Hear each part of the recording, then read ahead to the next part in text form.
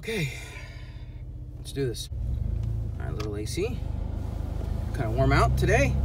It's supposed to hit about close to 100 degrees out here, so freaking yay. Today's video. So today is going to be a little bit different. We're going to do sort of installation slash review, product review, so to speak, of something called the progressive ignition distributor. So to reference the last video that I did last week, the idea behind what we're going to do today is further control of the engine, right? See, the thing about ignition systems on old cars is they're essentially static. You can customize them and you can, put different wires and different electrical setups. Now, okay, why the hell are you messing with timing? Why didn't you just leave it stock and stuff?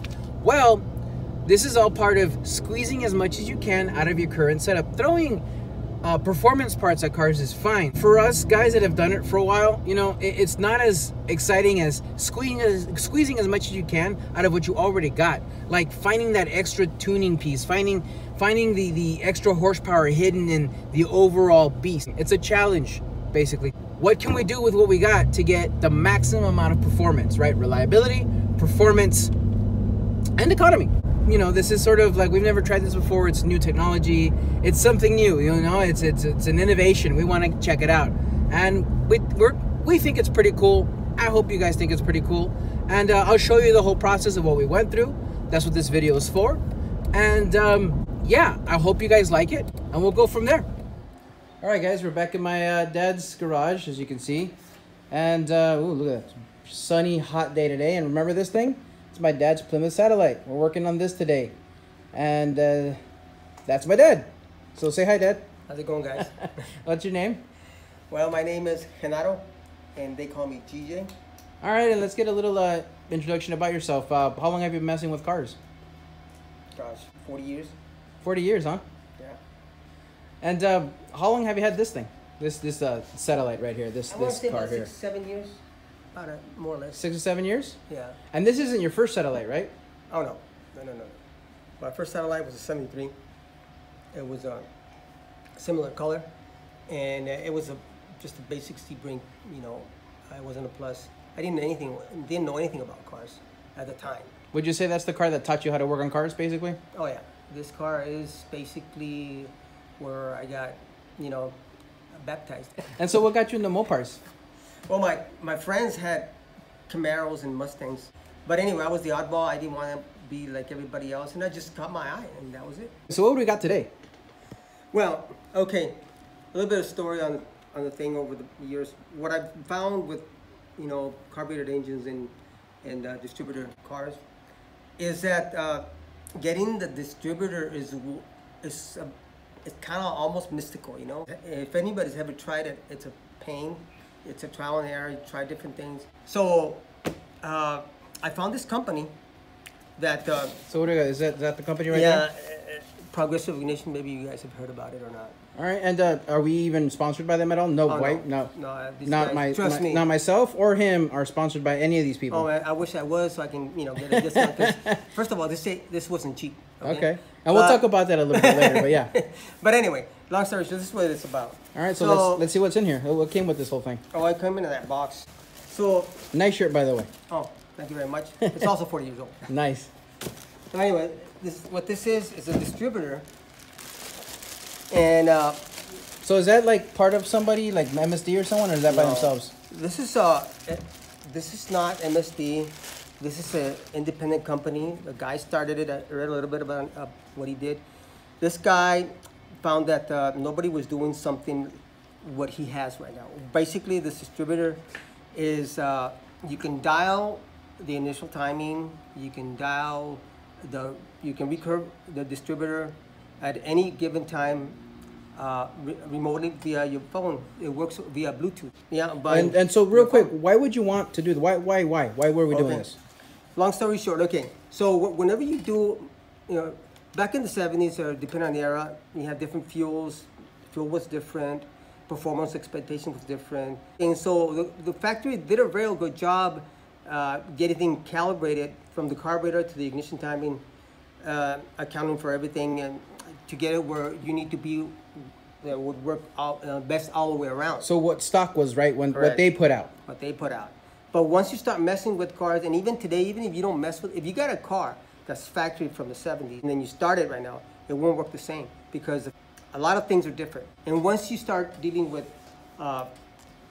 cam modifications, intake manifolds, carburetor, head, porting, and among other things, then you really change everything. Basically, start from scratch, and a lot of it's fuel and ignition timing, but not so much the initial timing, the recurving, when it should come in.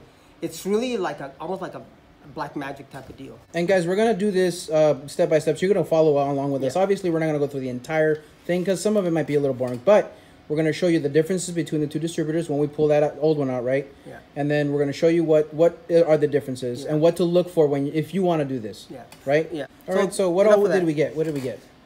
We got the distributor. What else comes with this? Oh, you get this, and you get, the wiring, which already kind of plugged in. Okay, and what comes with this wire? Is it like a lot of wires or is No. a computer with it? So all you get is basically, it comes with this harness. Okay. Okay. And this harness basically goes to your power. It works on direct, 12-volt power.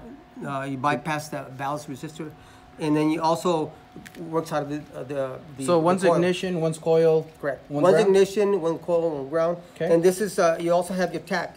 This goes to your tack, and that way you don't have to connect it to the coil. So I mean, it's pretty cool. Oh, okay. Well, It's pretty simple. how about we get started?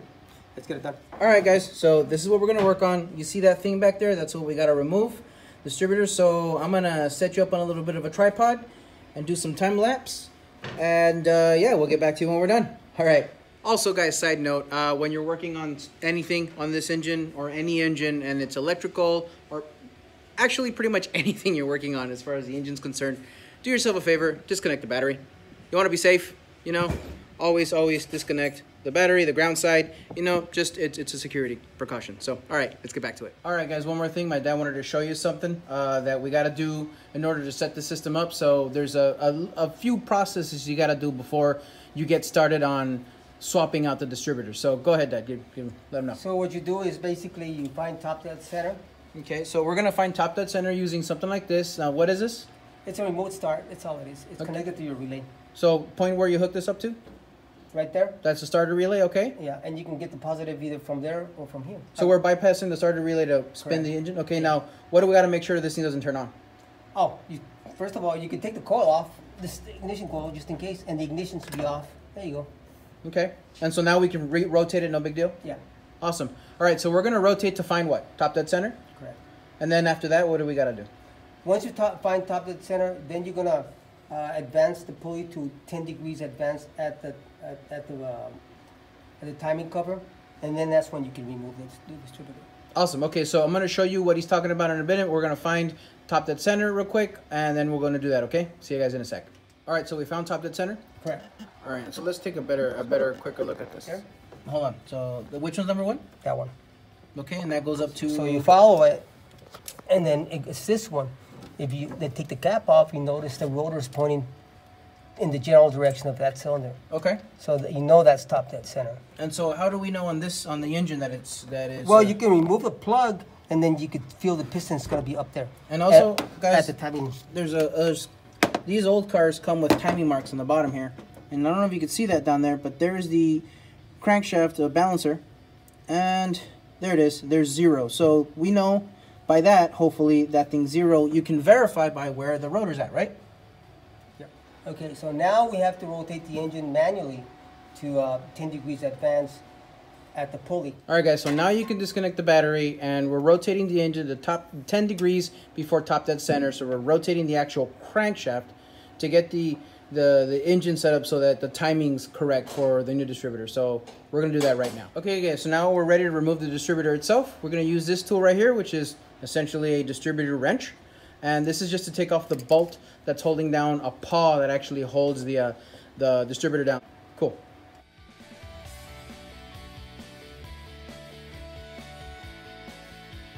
All right, guys, so it's out, and this is a distributor that was in here.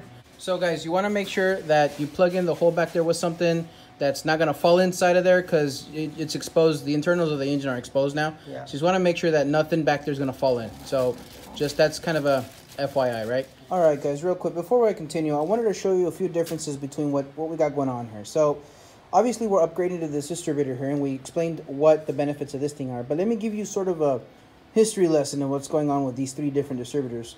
They all serve the same function, right? Ignite the fuel that's in the car by using electricity coming from the coil. Now this is an old school Chrysler distributor, right, Dad? This is right? That's the actually original distributor for the car. Oh, so that's what it came with, right? Yeah. So this thing here, this is pretty much what it came with. And now you see the little spinning bits inside of there? That right there is called a Hall effect distributor. It uses a magnet with a reluctor that you see those little points on there. As it passes by, it cuts current to the negative side of the coil, and when it does that, it sends a spark to the corresponding cylinder. And these work pretty good from what year to what year? Well, they really, some of them started in 72 to about really maybe late 70s, 80s maybe. Yep. And so this thing, the way this works is, you know, you get your power, your ground, and this right here, vacuum pod, this controls timing a little bit further for drivability. But reality, inside of here, there's weights that control the timing depending on the speed of the engine. And I fiddled with those, I mean, countless times. And I got it to where it's the best, but it's still, you know. The problem with this, guys, is that it's old technology. It's, you know, it was cool for the time, but it's old. And there's been progress done technology-wise that could improve upon this. So we took this out, and we got this. Now, what is this? That's a standalone distributor. It does the same thing, but you've got the module here. Standalone, what do you mean by that? Well, it provides its own little box that provides the spark there. So this is an ignition module? Correct. And this one requires a separate box. So this one, that's right. This one requires an electrical box that goes hooked up to the side somewhere, right? The firewall. Okay, so this requires a little computer for it. Correct. That's separate. This has the computer built in right here. Correct. And it's a 2-wire hookup? Yeah, and kind of like the General Motors, but the nice thing about this one is on the side, and it requires less space. And why did you go to this? The reason I went to that one is because it had a better shaft, and the shaft in the Mopars, they start to wobble after a while, so you don't get the right tolerances, the right gap here. So when you go and you spin it, the right gap where? Between the reluctor and the sensor. So what happens when you turn, it just, you know, alters the gap, and that's when you have a lot of misfires. And so you notice the difference in the reluctor or the wheel that's in there? This is because this works off of a magnet, right? Magnet, correct. Okay, so it's a mag drive steel system. Similar concept to that down there. So these are the differences between these two. And so now we're upgrading this because of the tunability, right? Yeah, this one, this is So is there anything wrong with this one? No, I've actually dialed that one on as best as you can, but I think it can go, you know, there's always room for. All right, so old school, reliable modern stuff, and then tunability, right? Correct. Awesome. Okay, so just wanted to show you guys a little bit differences of what's going on, why we're doing what we're doing. But yeah, so all right, we'll continue here. Also, guys, I want to show you real quick. This is the original distributor cap for it, and all it is just a different style of junctions. Most Mopars use this style of junction. It's called a female style.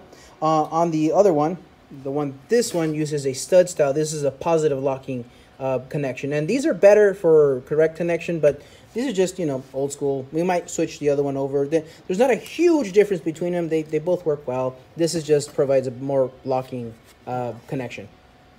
All right. Also, guys, real quick, I wanted to show you guys the interior of the new distributor, just to show you the difference between those two. So what we're looking at here? So that right there's a printed circuit board. That's all your wireless stuff, right? Correct. And are there any weights on this? No weights. No weights, no mechanical, nothing. Nothing. Awesome. And where's the contact for the ignition? Right here. It's basically just similar to the pickup coil, the same thing. It uses the same principle, but basically it's a mini computer. That's really what that is. And all that's determined by all this electronics there. That controls all your initial timing as well as the recurrent distributor. And you can make your own tables as far as, you know, it's an infinite tag. And what are those black markings on there? Well, when you set up the distributor, according to the directions, if I understood it correctly, when you put it in there, then you turn the rotor to where it's the nearest hash. You see how you got some markings there? Oh, is that how we set it up for? Correct. Okay. So once we know that's at 10 degrees advanced at top, at the number one cylinder. So once it goes in there, you turn the distributor to the nearest hash. So it's nearest to that, you turn it there. Okay, so it's just for reference and timing. It's a reference timing. This is a completely different system. I mean, that's all basically for the computer to know where it is at, where it's at. All right, good to know. All right, so we're ready to put it back in there. Anything else that we got to do to put it back in there?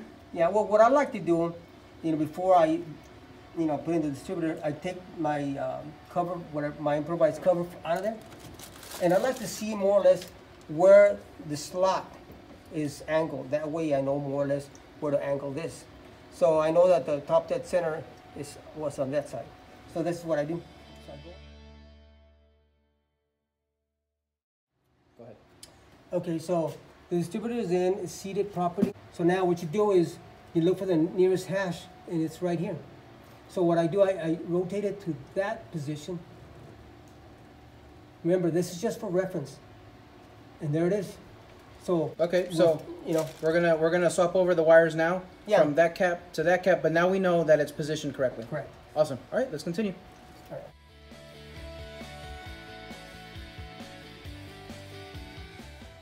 So now the distributor cap's on. So now we have to remove the wires here to this distributor. So now we know the orientation of the number one cylinder has moved. It's moved to this point. This is the number one cylinder on this cap. So I didn't keep track of all that stuff, right? Yeah. And on this one, so you guys with coil packs and stuff don't need to care about any of this stuff. This is how it was done back in the day. So the number one cylinder is on this one. So this puppy is going to go to that one. Okay, so we just basically go off the firing order? Firing order. So, okay. So you're going to go to the right. It rotates to the right. So 1, 8, 5, 4, 6, 2, 3, I think so. So we're doing this clockwise? Clockwise. Awesome, so let's swap them over.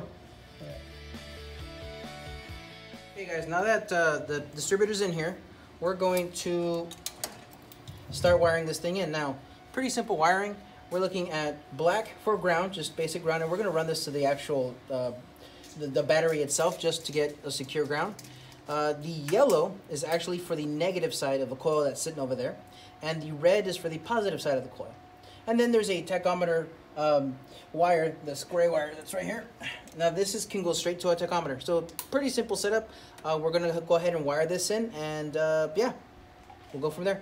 All right guys, so we got this thing wired in. Everything's in, even though you can't see none of the stuff we did, it's in. What we're doing now is making sure that the vacuum signal is coming to the distributor. Now, Dad, why is that important on this particular distributor? Because real quick for reference, old cars had a vacuum signal to a pod. Correct. To mess with timing. What does this do with that? Well, this senses a manifold absolute vacuum, and basically from there it dictates what it's going to do. Now, so it uses vacuum as a reference? Correct. Okay, so it's basically a map sensor in this situation. Right. Yeah, so the full vacuum is all the time. Ported vacuum is only some of the time, and that only works on old distributors. This, because it's a map sensor, it needs all the vacuum at all times. Correct. Okay, perfect. So we're going to route that up, and then we'll continue from there. All right. And now we can bring out our tablet or our phone, bring up the app for the progression ignition. Yes, all this is basically the heart of the system. This is what lets you mess with that distributor that's in there. So we're going to turn it on, press connect to connect to the unit, and we can actually set in what we want based on the size of this engine. So we can do what's called a table, a set table, or a starting point table, and it creates a table for the engine that you have to something to work off of. So it gets started, the engine runs, and then you can work off whatever parameters you want to mess with. But for the moment, we're just going to get this started. We're going to verify that it's actually at 10 degrees before top dead center using a timing light, and yeah, we'll see where we go from there. Now we're going to hook up our timing light, right? And we're going to check the timing marks are correct. It says that we got to make sure it's at 10 degrees before top dead center as it's running. If we need to adjust it, to obviously leave the distributor a little bit loose so that we can turn it backwards or forwards to get the timing right at 10 degrees before we start tuning and things of that nature. So we'll go ahead and start doing that right now.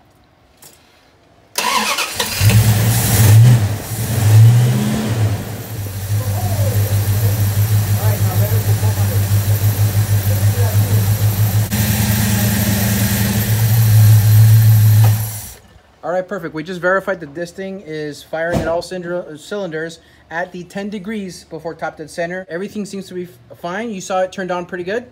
So now all we got to do is let it warm up to normal operating temperature, but it runs. So yay. What do you think, Dad? Hold up. What do you think? You happy? I'm like it's like Christmas. But wait, we're not done yet. We gotta take this for a drive, right? Absolutely. We'll get back to you guys once we are driving around in this thing, see how it feels. But it seems to be starting up pretty good. Oh, it's alive. It's alive. All right, guys, so we got this thing to work. It's pretty good. There is a couple of things to note, actually, and I'm gonna show you that in a second. Real quick, though, before I show you that. This does come with instructions on how to set that up, and everything that I just went over is going to be in those instructions. Anyway, let me show you what we had to do to get this thing correct. Guys, so real quick, this is what I wanted to show you. This is the app, like I was showing you earlier, for tuning and running this distributor that we put in there. Now, one thing to keep in mind is you go to connect, and it's a Bluetooth connection, right? And right now we're actually hooked up to the distributor itself. We have a generator, which actually generates the timing curves. So how you want this distributor to function with the engine that you have going on. It goes based off of, well, let's look at it real quick here. Okay, and if you can see there, it has the engine type, so 8 cylinders, what RPM you want the thing, what idle timing you want out of it, the max RPM you want all the timing to come in, and how much timing. And it has the vacuum in degrees, so how much degrees you want the vacuum secondary to kick in, because it does actually simulate a vacuum advance. And we have our vacuum in kilopascals, and it shows you just their start vacuum and where you want it to be, and your end vacuum, so your min and your maxes, right? And then you got a rev limit in this system, so you can generate a table out of these. So let me show you what that looks like. So you go 8 cylinders. And now what we had to do with this thing to get it to run right, or to even start correctly, is we actually had to go into the generator first. Now, this thing says that when you set it up, you should, right out of the gate, put it in, wire it up, and then start it. You should be able to start it at a set given output that it already has. We weren't able to do that for whatever reason. So once we went through the generator, it actually worked perfectly. It turned on perfectly. So we had to do that one extra step. We had to set this up like you're looking at. We wanted idle speed of 1,000, so we just adjusted that. Starter still. And that's just to get this to idle correctly, because this has a bigger camshaft in it, and so it chops a little bit if it's at a lower RPM, which sounds cool, but it's not very good for setting up timing. So let's go to our degrees of timing. We wanted this at 15 degrees at initial timing. That's kind of how I have mine set up too. Let's see, 30 degrees max timing is usually what most cars use anyway. What you normally mess with is at what RPM you get it at. So we're going to go with 3,500. We're going to leave the kilopascals alone for a minute. They don't recommend messing with these two until you have all your initial stuff set up. So don't mess with these min and max vacuums until you know what this thing's doing. And then our rev limit, we're going to set that up to 4,500 RPM, because this engine's never really going to see that much RPM anyway. So 5,000. Okay, so there we go. So we do a generate table. Now this is going to create this fancy looking thing. Now you see this? What this is doing is it's telling you what degrees it's going to change at what different RPMs at the bottom here, and at what vacuum. So these are a scale of kilopascals right here on the side, and down here is our RPM.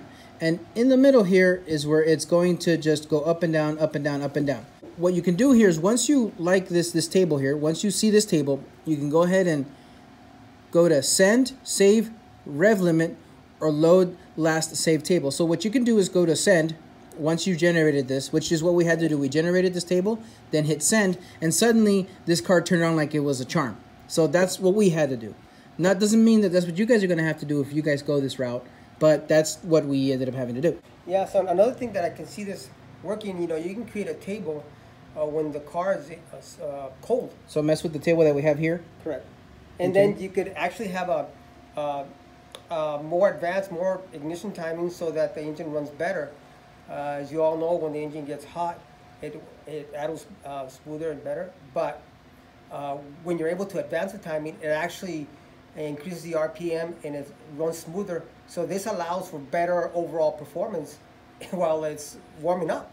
And once it's warmed up, you can change tables, change the tablet, another grid that you created for say a normal operating temperature, a cold start, and so forth. To that point, while we're driving, we can actually see this in real time as it's selecting the different Correct. points given the the RPM range, right? So let's go back to, so you'll see the little RPM on the bottom there, right?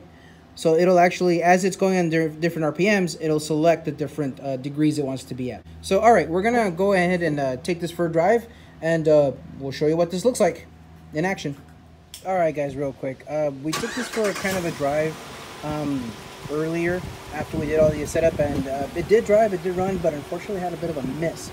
So, well, we did a little bit of diagnosing, and one thing to keep in mind with these cars is this Chrysler product, and you guys are used to Mopars already know this, the infamous ballast resistor that sits back there. You see that white thing? Now that controls the ignition system to these things, the stock ignition system. Now, for some reason, we're having electrical issues with that problem, and I've had these issues, and I'm aware of these issues before. Shame on me for not addressing that earlier. But basically what we had to do is we had to bypass that to get direct 12 volts from the switch to the distributor. After we fixed that, then we got this thing to run right. But just so you know, if you just run your regular ignition wires, your regular like electrical to this distributor, it will not work. The Chrysler system for some reason runs through that ballast resistor, and the ballast resistor is kind of wonky. It doesn't quite give you 12 volts, and so it'll mess with the way the ignition system working, which basically means it'll miss. And that's what we were having. It was missing here and there. It was miscommunicating. It wasn't working right. So what we did is we bypassed it real quick to see if it worked directly. You see that wire that's kind of hanging out of there? And it ran like beautiful. It ran perfect. It runs fine now. So what we're going to do is we're going to take the ignition wire coming from the inside, route it to a relay, and that relay is going to give us true 12 volts from the battery at obviously a low amperage. A low, you know, we're not going to fry this thing. But we want to get a true 12 volts, and that's what we're going to do.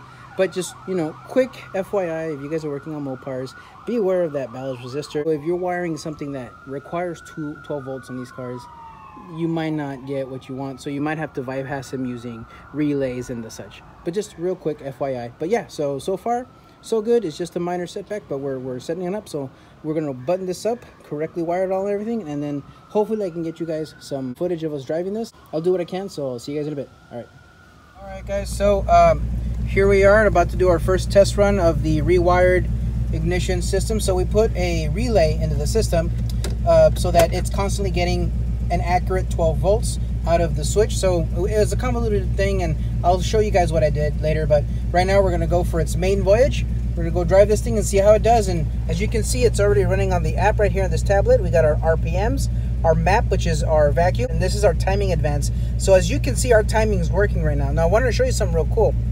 If I go here and I go to editor, see that little bouncing around dial? That's actually telling you where the timing's at in real time. That's right. I'm going to accelerate. So go ahead and accelerate and show what it does. Slowly. See how it's moving? See the curve? So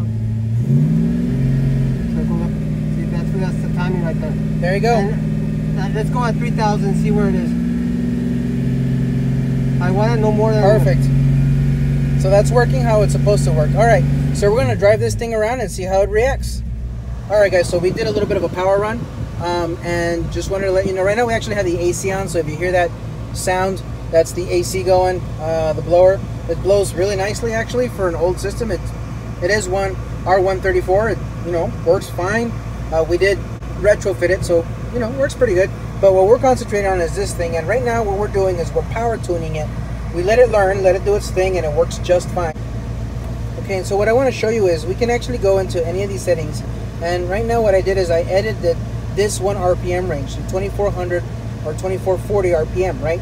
And so what I did is I can go up or I can go down, and what it's doing is, let's say right there, let's go send. It just saved the system. See how it's highlighted red? So all of these values you see right here is one timing aspect of what's going to happen with this vehicle at 2460 RPM. So we can program in what degrees we want at what RPM at what map setting. So basically infinite tuning on timing. It's pretty cool. We're going to do a few more power runs. What we're looking for is at the very edge of detonation, or knocking and pinging as it's normally called. And once we get to that edge, when we get to the point where it's starting to knock and ping, we'll back off a little bit. And at that point is where you get your maximum amount of performance and efficiency, reliability, all that stuff. So that's what we're doing here. But anyway, we're going to do a few more power runs, and then we'll get back to you from there. All right, so power tuning this thing. How's it feel?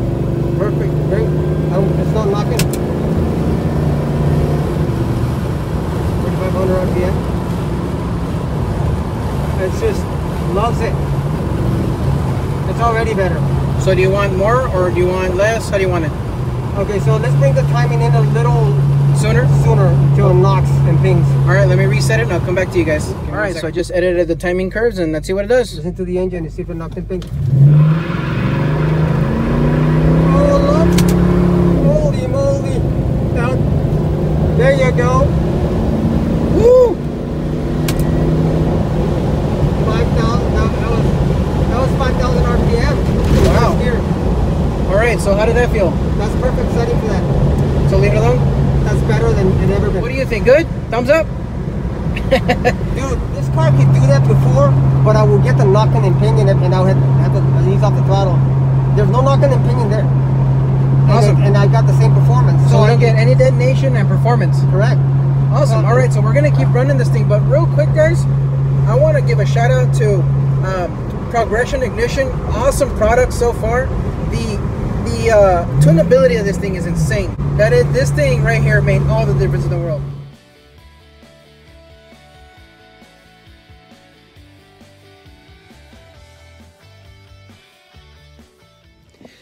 All right, guys, so there you go. It was a success. I think this worked out really, really well. It's really hot out here. Sorry, give me a minute here. But as you can see, wow, that is bleached and light. So what did you think? Good? Thumbs up? All right. Thumbs up. So thumbs up for us. Once again, thank you guys for coming along with us to this odd video. I know it was different, but I hope you guys learned something along the way. And shout out real quick to Progression Ignition. These guys, you know, they make a good product. It worked well. There were a few learning curves, but obviously with everything there is. So yeah, I mean, give these guys a look up if they work for you. They make things for Fords, Chevys, Mopars. I'll put the link in the description below. Also, guys, don't forget to comment anything else you guys want to see. If you guys want to know more about that ignition system, you know, obviously you can go to the website. We're going to do a long-term deal on this. So anything else you wanted to say? I just want to shout out to my son. He's a wiring man here expert. And without him... so not an expert. No, okay. He figured out what was the problem. He installed a relay to it. And there it is. I mean... Expert. Anyway, guys, it's been fun. Once again, thank you for joining me today. If you guys like what you saw today in the video, please like, share, subscribe, all the things you can do on YouTube. And all right, I'll see you guys next time. Peace.